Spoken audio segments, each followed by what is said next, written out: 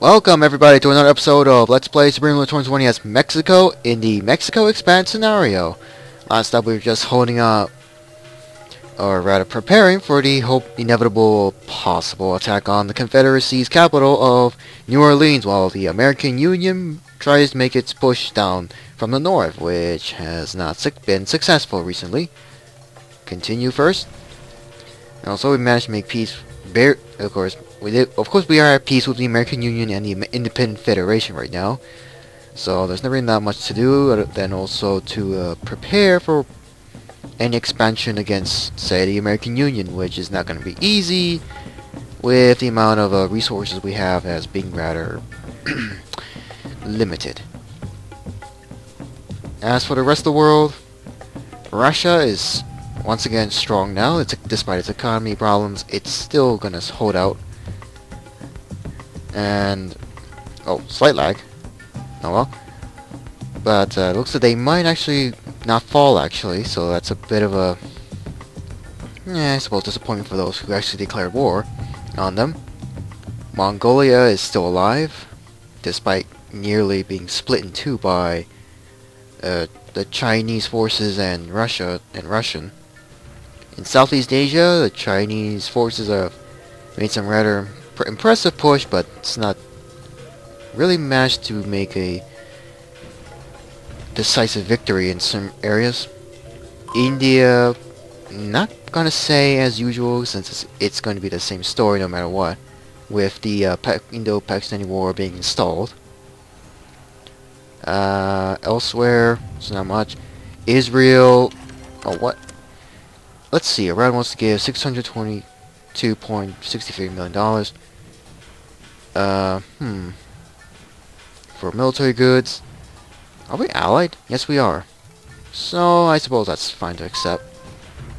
As I was saying, Israel, once a regional power, after conquering Lebanon and Jordan, now, once again, has pretty much become the shadow of its former self.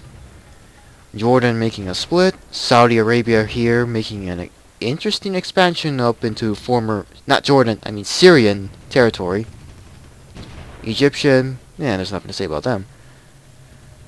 In the Balkan region, Hungary and Romania seems like they're just gonna constantly take and regain territory. Other parts, the Czech Republic, seems to be the usual. Germany, meanwhile, is not at war with any neighbor at all, mostly against, say, neighbors that are kind of more beyond Poland, so to speak. Which reminds me, are they? No, they're not allied, of course. Sweden is under attack by both sides of Finland and Norway, except Finland has just lost most of its northern territory, except this patch. So it won't be long before they might fall if the Russians make a push.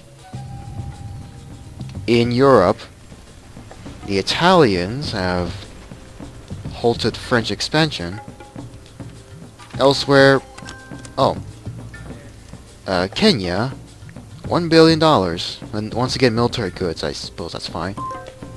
The Congo Democratic Republic has actually made some expenses. Not so sure if they can actually take out Angola, as Angola, despite having no allies, is rather quite powerful actually. Excuse me.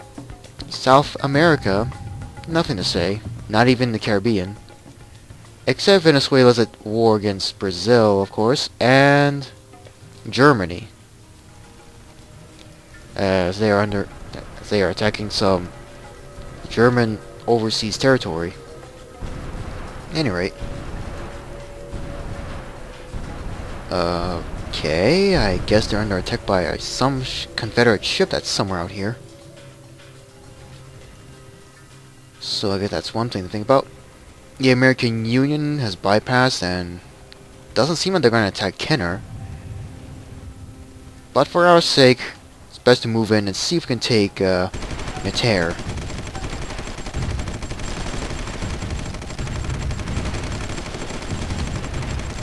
Okay, already lost a tank that's going to retreat as well as under attack by a Confederate ship. Nah, you can retreat.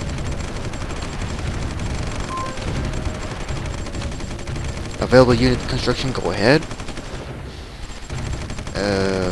Okay, this doesn't seem like it's gonna end well. Seems like the American Union is actually gonna do their part, I guess. A total 155 millimeter howitzer unit. I'll accept that design. Wow, only one Bradley left and it's already taking... Oh god. Okay. Supply truck may need to move away. Probably down here? Probably not a good idea. But the Confederates have lost a lot. They barely have any resources left.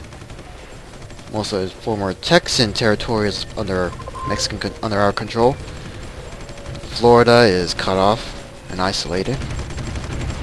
Tech level and new research has been finished. Well, that's fine. Still got a lot of stuff to deal with, but in time we might be able to hopefully research more. And IS-3. Okay. Another really old tank that's still in service. That's going to be in service, or still in service, actually.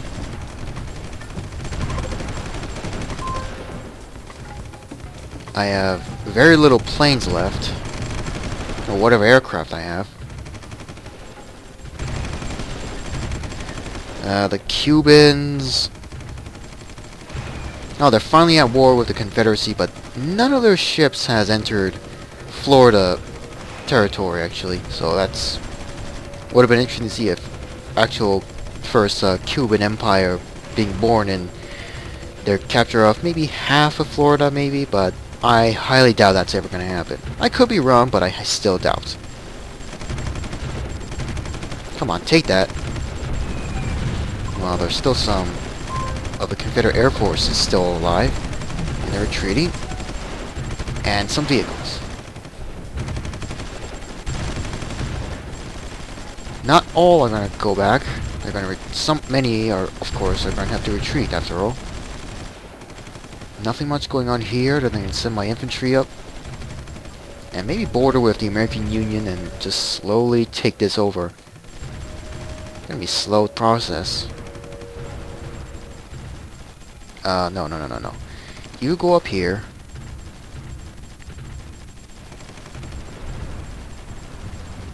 Head to this direction and get bombarded at the same time. How does that make any sense? I don't get it. I really don't. There's nothing much to do. Okay, the Confederate capital is now under attack.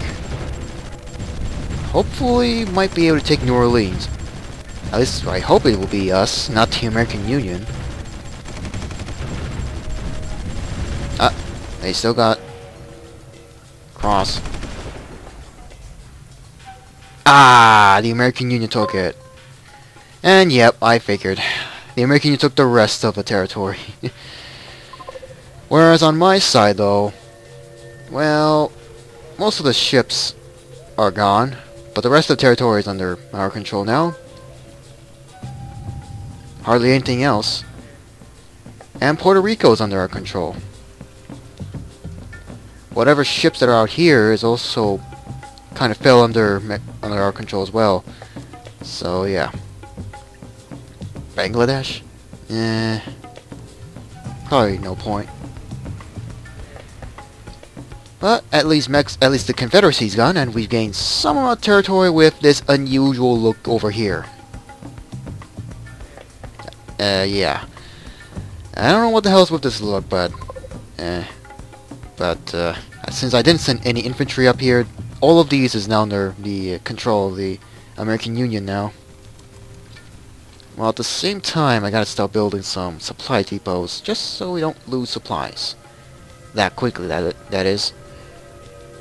How about... No, not Fort Worth. It's completely full. Arlington. One in Arlington. One in here in Juarez. One over here. And I think that's about it, just so we can be ready in case the American Union decides to declare war again. And also one in here as well. Yeah. That's not what I meant to do, but okay. Go to DEFCON 3, keep everything on not low, but medium.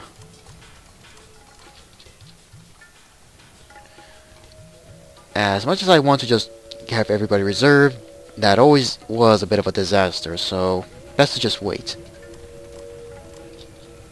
Well, at the same time, guys, I guess I better build a supply depot on Puerto Rico. Probably in Ponce.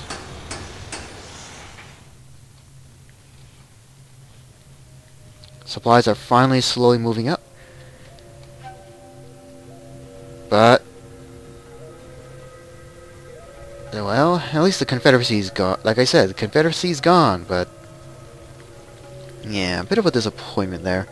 Really more disappointed with Cuba. They could have just entered into Florida waters, regardless of the consequences, and perhaps take a little bit of the Florida. Maybe half of it, or maybe less. That didn't happen. At any rate, best to start sending all damaged units to get repaired.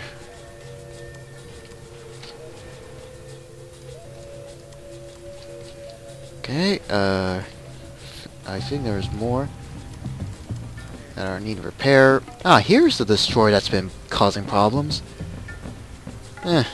Well, that's one headache done. And the only other ship is surviving. A few other ships of the former Confederate Navy is also here. At least I think these were formerly Confederate. Some tanks, several more vehicles are done, or just standing by. Production is still going smoothly. Got a howitzer under construction. Probably make more artillery just to be safe. That's fine. I have 2 tanks and a supply truck. Oh, an anti-tank design. Let me just check to see if Canada has any designs that could be useful.